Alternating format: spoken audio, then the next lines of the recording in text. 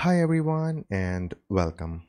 In the previous video I have covered that how to read data from SQLite database and how to display the result of those data in the Node-RED dashboard in the tabular format. Okay, so whenever you click on the load report, it will read the data from SQLite table and it will show the report, or it will show that data on the Node-RED dashboard. But in this video I have modified that flow, and now we have the start date and the end date. So you have to choose the start date and the end date for which you want to load the report. Okay, so once you select your start date and end date, and once you hit the load report button, it will load your report here. Now in my database, you can see here I have my SQLite database. Okay, I'm sorry, yeah, it has a 4 column like ID, timestamp, tag 1 and tag 2. Okay, and the data is for today only. Okay, I have just logged this data today only, so we don't have data for 3rd of December, or we don't have data of 5th of December. We only have data of 4th of December 2023. So now what I want to do is, if I select 3rd December here, okay, start date and end date, then it should not show any report here. If I select the 5th of December, then no data will be showed here. Okay, if I select the 4th of December, then we have a data.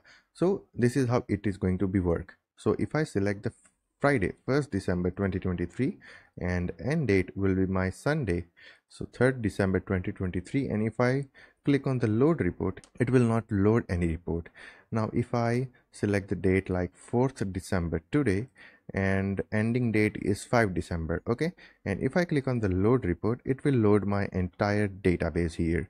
You can see it has a maximum ID of 63. If you go to my database and if you scroll down, if you scroll down here, then you can see it has a maximum ID of 63, and the value for that is 125 and 111.3. You can see that here. Okay, so this is how you can use this flow. Now what I have done to make it happen, so I have first took the form node. Okay, so you can see form node. In that form node, I have attached the form node in the home tab control section. Okay, and then I have created two parameter, start date, end date. Here also the name will be start date, end date, and what the data type. Okay, so data type will be the date, because we are going to take a date from the user. So that is why I have selected the date, and both of dates are required to generate a report. If user wants to generate a report for few days, if user wants to generate a report from 1st December to 5th December, then once the user click on the load report, it should load the report between that dates. Okay, so that is why I have used two parameter here, start date, end date, and then after I have two button. Once I click on the load report, the data which I am getting from this parameter, it will pass to the next node, and if I cancel it, then it will not pass to the next node. Okay, so this is how this form node will work. After I click on the load report button, the data will pass from this form node to this function node.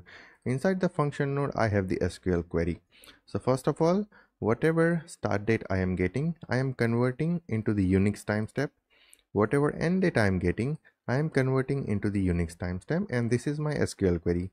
Select ID, and here I am converting my Unix timestamp into the local time, and then you can see I'm converting as a local time.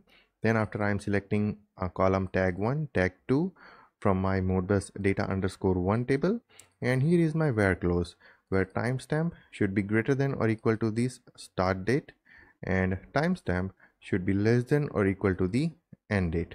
Okay, and then my query is ending. So this is how this query will run. It will get the data from my database.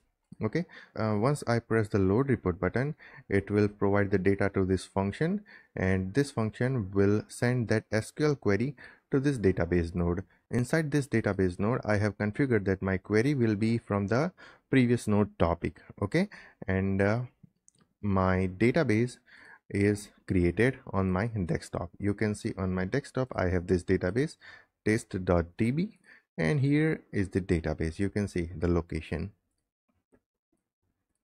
Okay, yeah, so and Node-RED has a permission of read, write and create. So once we will click on the load report button. The data from this form node will pass to this function node, and the function node will provide the SQL query to this database node, and this database node will give us the data, okay, required data, and we are loading that data in the table node. And you can see that data here. You can order by timestamp using this option like local time. You can just click here and it will order by timestamp. It's a descending order. You can see starting with the 63 and the latest timestamp, and this is the ascending order starting with the 1. Okay, so this is how you can use start date and end date in the report to fetch the data from your database and to show the report on your Node-RED dashboard.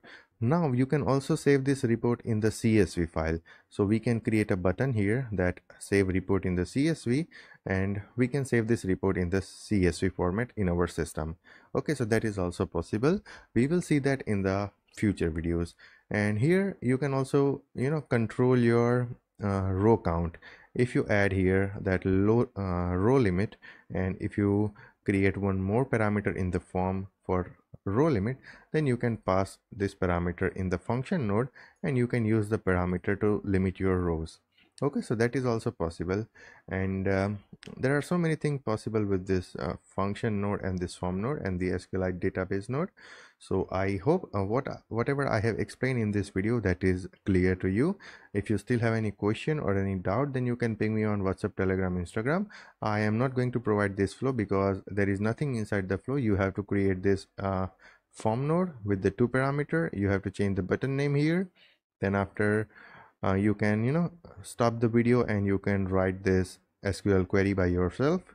Okay, otherwise I'll provide the SQL query in the description of this video. You can use this one. And then after, it's a DB node. You just have to provide the path of your database. If you don't know how to create a database, just provide the path. It will auto create the database for you. Okay, and this is the table node. Here also I don't have anything. I didn't set anything in the table node. Whatever data is coming from this DB node, it is passing to the table node, and the table node is displaying the data on my dashboard.